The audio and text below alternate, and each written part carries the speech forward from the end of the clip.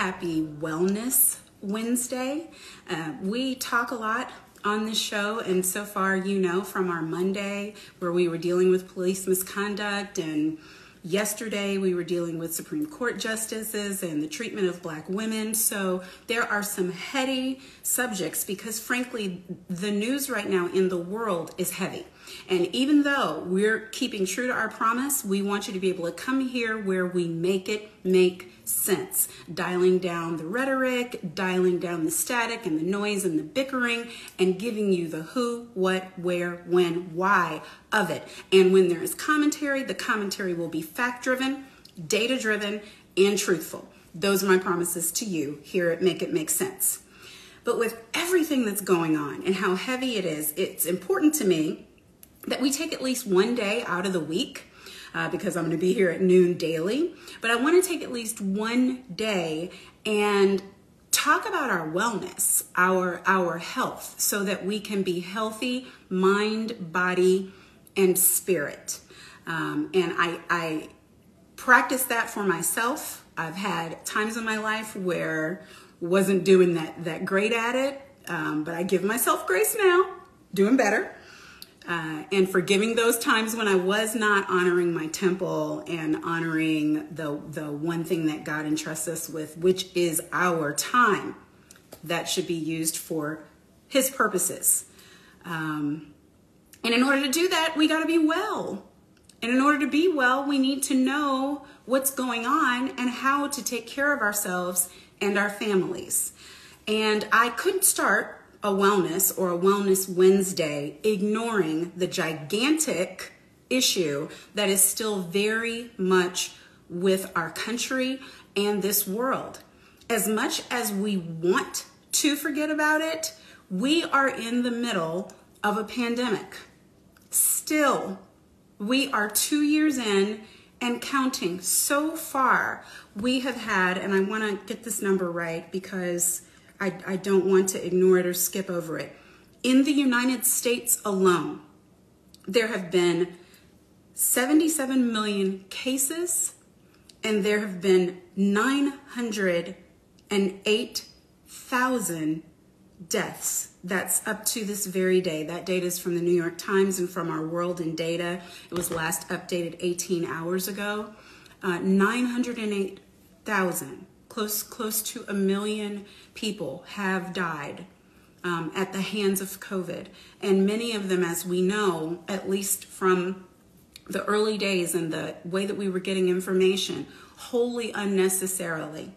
And what I'm hoping we can do with the guest that I have today is give us the facts on where we are now, give us the best information about what we can do now, and make it so that we can have our marching orders and go forward with some amount of confidence. But as you can imagine, I got plenty of questions. And I am being told that my guest is here. All he has to do is make a request. Send some hearts up on the screen that we are joined by Dr. Georges C. Benjamin. I can't, we don't even have enough time at this point for me to go through all of his accomplishments and educational attributes and et cetera and so on. He's currently, if I'm right, you're currently still the executive director, Dr. Benjamin? I am. And just look, I'm a doc and I'm from Chicago. I'm from the hood. Well, that's what he's going to have a chance to tell you, but I'm going to say he's the executive director of the American Public Health Association. He's a medical doctor. He really is, just from my research, an experienced leader who, to me, blends the right things, because especially coming from the law, I know every lawyer is not a manager, and every manager is not a lawyer. So when you find people who can lead and pursue leadership models and also be in their trained discipline, then you're getting the best of both worlds. And that is what we are getting in Dr. Benjamin. I really want to, because as I said before the break the last time, what we're doing with Make It Make Sense is trying to break down complex topics so that they can be understood. And Dr. Benjamin, nod if you're still with me, because it looks like you might be frozen. Okay. Yeah, I'm here. I'm good. And yeah. we are trying to, for real, make them make sense, because I watch on the news and it just seems like people are talking at each other, not to each other, and we're not getting through the who, what, where, when, why before those conversations. And that led me to do this. So we want to have fact-driven, data-driven. We believe the science over here, Dr. Benjamin. So, I don't know about all my followers, but I want to at least represent the ones who don't want to do their own research concerning a worldwide pandemic where all the smart people can't even agree. So we want to lean on you, because medicine is not my training. My grandfather graduated from Meharry Medical School, but that is where the line stopped on medicine in our family, maybe to be picked up by my children. But I said earlier, when I was thinking about a Wellness Wednesday, and with all these heady topics we deal with, a way for everyone to be healthy, mind, body, and spirit, to take a break in the middle of the week and kind of focus in, so that we can live, really. And we can't do that without starting with the fact that we're still in a pandemic, even though people want to maybe act like we're not. When I checked, it was 908,000 deaths. I know that number's climbing because that was from the New York Times, 24 hours ago. 77 million plus cases of COVID. So for those who have died, almost 1 million who have died, that's touching mother, father, brother, sister, children, grandchildren, workplaces. The reach for absorbing loss and grief like that, and absorbing the practicalities of loss of economy like that, and absorbing just really the sheer numbers of what it means for a country to, in my opinion, unnecessarily go through that. And then when you look at the 77 million, for the conditions, the health challenges that go with having had a serious bout with COVID for those who did, and the fact that they may have to deal with that the rest of their lives. So first, I want to get with you to the what, when, where of it. We're going to deal with some why because I know you have some things to say about the why. But in the who, what, where are we now? My questions are: mask, no mask, vaccine plus vaccine or no, boost or not, children or not, like based on the CDC guidance and what you do, what is it that we should be doing right now? Look, I think the most important thing for all of us to do is get vaccinated. If you haven't been vaccinated yet, you're letting yourself down. Now, these vaccines are safe and effective. And when I say effective, what I mean is they prevent you from doing the most important thing. That means getting really sick and dying. They're very, very good at that. Vaccines can also prevent you from infecting other people or getting infected yourself, but they're not as good at that by any means. And because of that, we're telling people right now to wear a mask because this is a virus. It's a respiratory virus. And it's, because when you talk or you sneeze or you laugh, stuff comes out your mouth. This virus, if you're infected, it comes out your mouth. And you can infect other people. And the magic distance is about 6 feet. When I'm talking to you and I'm expressing stuff out of my mouth, it's about 6 feet. That's why we put that 6 feet with mask, 6 feet no mask. 6 feet no mask. Okay. Right. And that's can it be 10 feet? Sure. Can it be 3 feet? Sure. But 6 feet's about on average. So that's why we were telling people to stay 6 feet apart from one another. And then we were saying wear a mask. okay, because a mask prevents most of the stuff from coming out of your mouth and, going into other people's breathing space. Yeah. It's pretty simple stuff. Can you cough around that mask? Sure. Can some of the really small particles come out around that mask? Sure. And when they do that, they aerosolize, they get in the air, they float around for a while, and quite a while. That's why we suggested people wear the really tight N95 mask. Yeah. But it has to be really, really tight on your face. And quite frankly, if you have a beard, it doesn't fit real tight. If you don't put it on your face right, it doesn't fit real tight. Okay. But look, like everything else, nothing's 100%.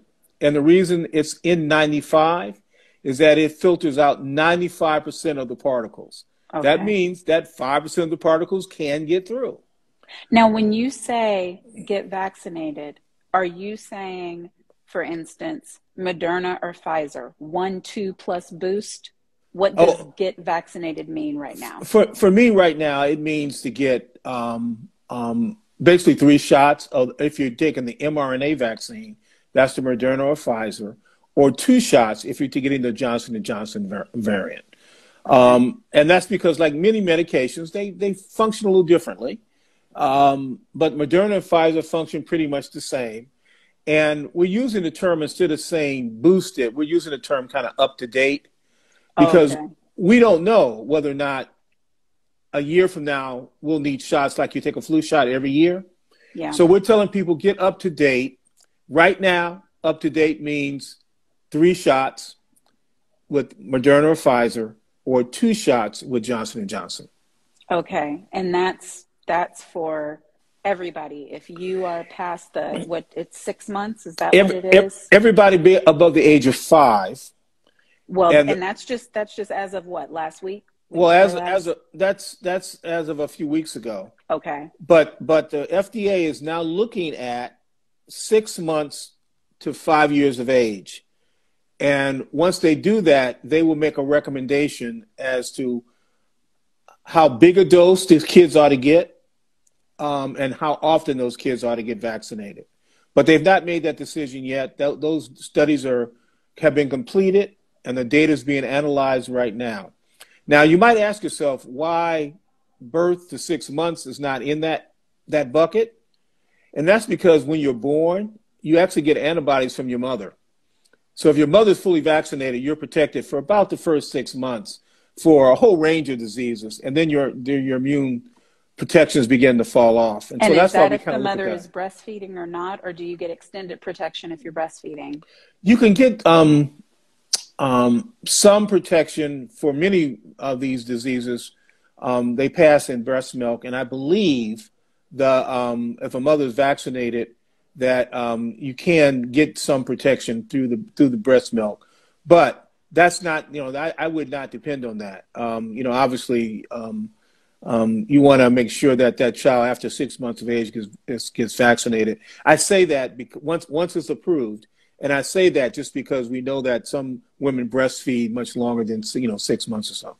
Right. So how long after, if someone's gotten their first and second shots already, how long after the second shot should they get the next one? Well, the third shot is 5 months right now. Is the period of time to get that shot. And the challenge is we're somewhere in the 48 or 49% range of people that are eligible to get their boosters, that third shot, that have actually gotten that third shot. And so we still want to get people to do that. And why are we suggesting this? Because as we've had a couple years now to look at the disease, and about a little over a year actually looking at vaccinations, as we've studied people, we've discovered that they get a really great protection after that first shot. It wanes over time. They get another great boost after that second shot. And then after that third shot, it seems to protect them a little longer. And it remains to be seen whether or not we need the shot after that. But right now, that seems to be pretty good because it seems to protect us from all of the variants that are out there. Again, it does the most important thing, keep you from getting real sick and die.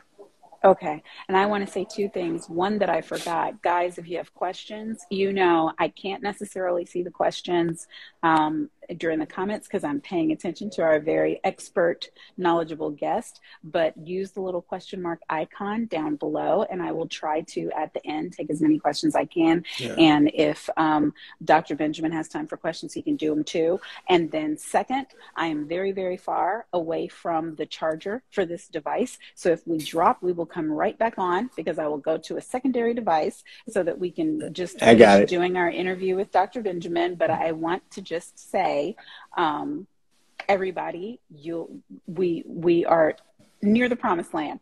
You've got me till about 5 o'clock, so we're good. Okay, so we got 15 more minutes at least. So help me though, because there are people who still, even with everything that they see, just are not interested in taking what they consider to be a risk and a chance on something unknown, which is the vaccine. What is it that you say? Look, I put my head on as a doctor, and I don't judge them at all. And what I usually tell folks is, okay, tell me what your concern is. Tell me specifically what your concern is, and I try to address that specific concern. Is it, for example, do they think that the research was done too quickly? Is it that they simply want to wait and see, how the rest of people who've been vaccinated do? And I'm pretty clear that we've been doing this now for, a couple of years, including the research time. And I can't tell you what's going to happen 10 years from now. But I can't tell you with any medication that's new, how long, are we going to suddenly find something that we had to put additional caution on? I was watching TV today, early morning, and there were several medications that they were talking about that they've now found problems with. They're not, in some cases, not big problems, but over time we learn a lot of things. We learn certain people can't take a particular medication. There are always people that are going to be allergic to a medication. We know that. And those people, turns out with this vaccine, we have some idea who they are. There's a lot of people out there, they're allergic to a whole bunch of things. And we tell them, look, if you're concerned, go talk to your doctor about the allergy part of this.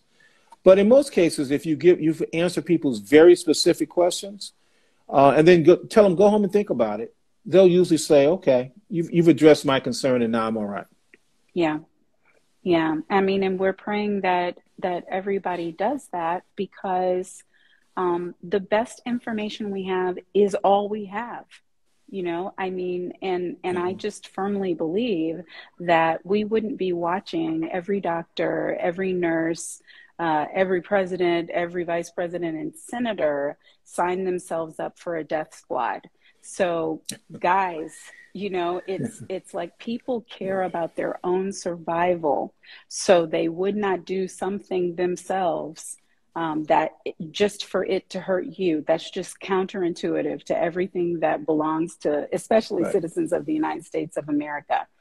But I watched a video of an interview that you did, and I think it was maybe a couple of years ago. So it was right at the beginning of the pandemic, right before maybe the APHA convention.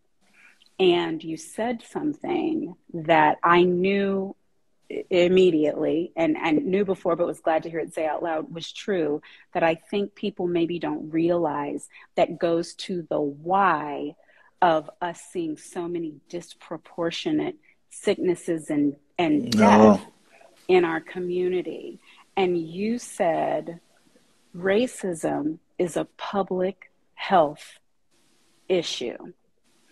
And I know that you're absolutely right about that, but I believe that sometimes people, when they're looking at racism and they see George Floyd, and they're looking at racism and they see recently, communities being pillaged, like what happened with the mirror lock, or they're looking at racism and they see disparate practices in banking and lending or in voting, they don't realize. So, we're saying we don't realize that we're dying because of racism at higher rates. We're sicker Yeah. longer. We are without necessary medical care because racism is a public health issue. I just wanted you to share Sure. with our audience about that. And the way to think about this in the context of COVID is that two things that disproportionately impact communities of color. Number one, susceptibility. More heart disease, more lung disease, more chronic disease. So that means that if one gets infected, you're much more likely to get the more severe case of the disease. That's why we had, all right. The second thing is susceptibility. Is the fact that people are out and working in the community. So, fortunately, I'm able to come back, go home, and work from my computer at home. But you're driving a bus, you're a maintenance worker, you work in a hotel, you work in a restaurant, you don't get to do that. And disproportionately, in many, particularly urban settings, we're in those jobs, people that look like me.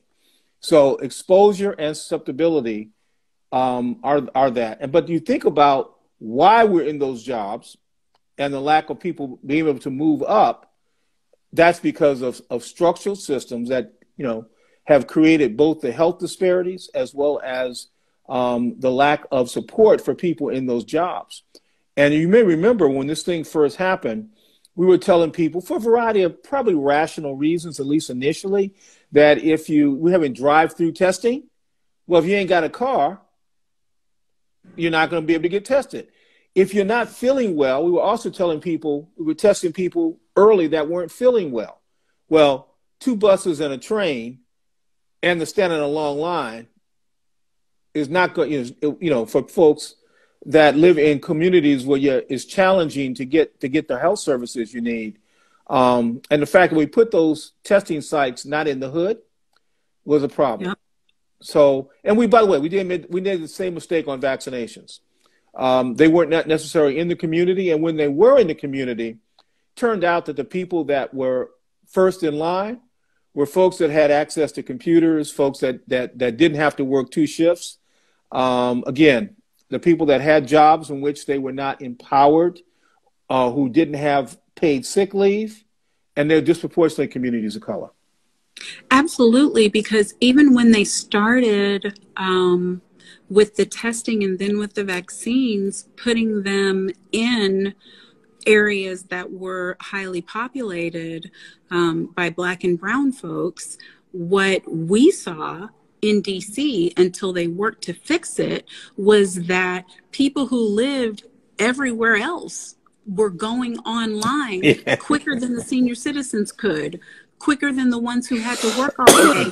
And you were seeing lines wrapped around the block with people who did not look like us at all, who didn't come from nowhere around there because they had access to, which sometimes people don't think, access to Wi-Fi is not a given everywhere.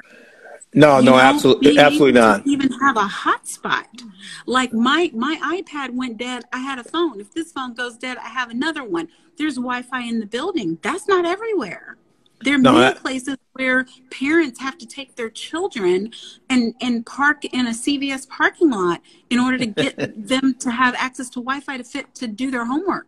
I mean, those are just realities. We have kids that get on buses because they know where the hot spots are. And when they used to let them sit outside the Starbucks and, when it was warm to do that, to do their homework. But you're absolutely right. That's exactly what parents have to do. And then they got to pay the high gas prices. Yeah. Yeah. I mean, and these are things that we can fix because, even as we say, racism is a public health issue. The fact of the matter is, I live in one of the most affluent counties, probably in the United States of America, that's in Maryland, in Montgomery County. They gave a hotspot to every single child during the pandemic. Yeah. They gave a Chromebook.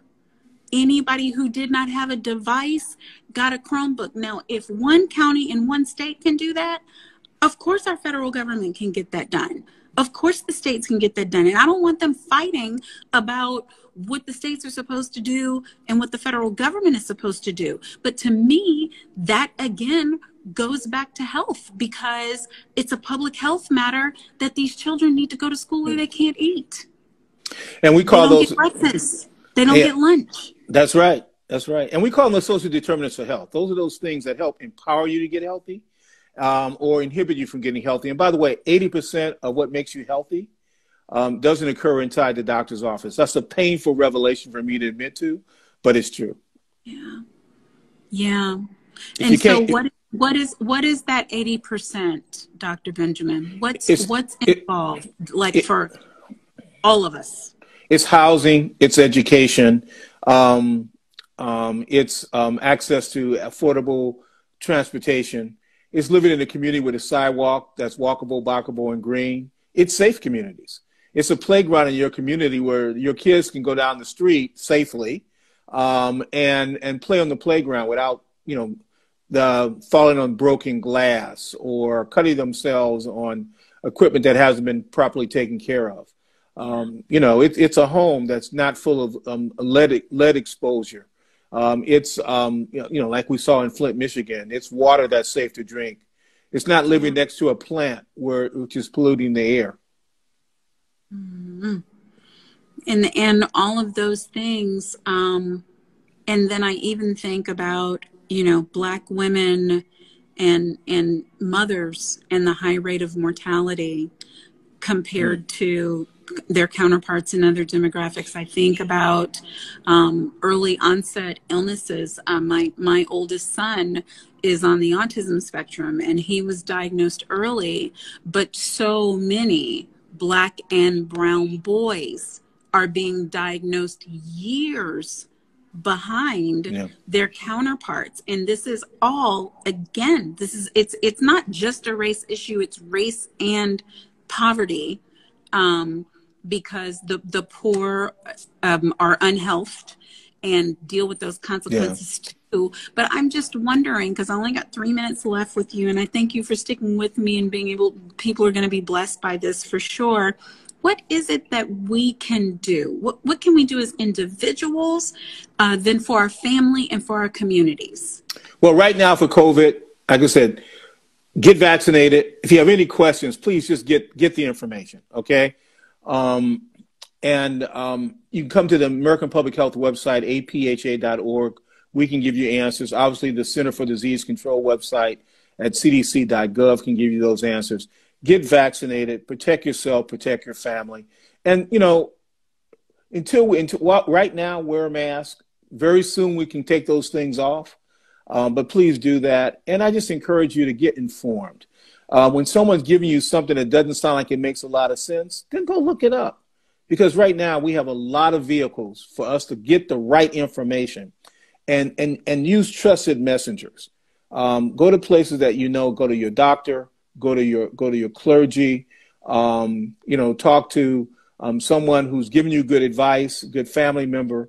But most of these folks that are getting misinformation, they know the information that they're getting is not quite right. And just, do that. I mean, there's crazy stuff out there. There are no microchips in the vaccine to track you. Why? Because they got your cell phone. They don't need a microchip here to get it. You're not going to grow green horns from this vaccine. Millions of doses have been given and nobody's grown horns yet. It's not going to affect your nature. It's not going to make you sterile. It's really one of the safest vaccines that we have so far. And, all I can do is encourage people, putting my doctor hat on, and listen to me, but trust me, get a second opinion. And I'm okay with that. Yeah.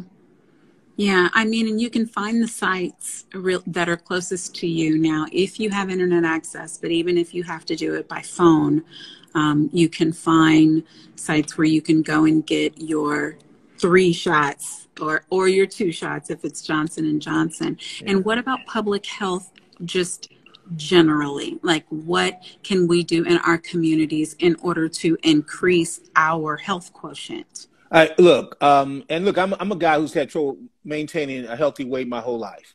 But physical activity, better diet, no tobacco, limiting alcohol use, don't use illegal substances, and if you do, try to get help to stop.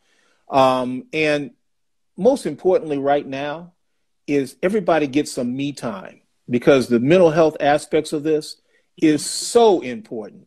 The mental health aspects are so important. People have gone off the rails, treating people badly. Get some rest, but every day, even if it's 10 minutes, go into a quiet room, get some me time, get away from the kids, the significant other, cut off the TV, just get some time to be quiet, and so that you own your own self back, because your mental health, it grates on you, and at the end of the day, your well-being is fundamentally related to getting good mental health. And by the way, if you got kids, don't think your kids are not seeing what's happening. Don't think they're not listening to what's happening. Give them kids a hug today, because they need it. Yeah, they absolutely have been through it. Well, I thank you so much for all of that advice. And guys, if you're on here right now, or if you're watching this, there's free sound baths on Instagram if you want to just kind of zen out. There's meditations, there's prayer rooms, there's all kind of things where you can just get some tips and some tools and steal away. I think that is like the most fundamental advice. You'd be surprised what 10 minutes can do. I'm going to get me a 10 minutes before this day is over myself. But thank you, Dr. Benjamin, just for all the work that you do, but also for taking the time to share with us. And we're praying for your strength and your stamina as you continue to do all that you do to help keep the public healthy. And I want you guys to go and look up his organization if you need information. I think it's apha.org. Is that correct? That's correct. So yeah. American Public Health Association. It's apha.org. So go there. There's lots of information that you can use on there. I went and looked at the site myself today. So, okay, everybody, doing our best. Thank you so much. I appreciate you. You take care, and anytime we're happy to come back. All right. Thank you. Bye-bye. Bye-bye.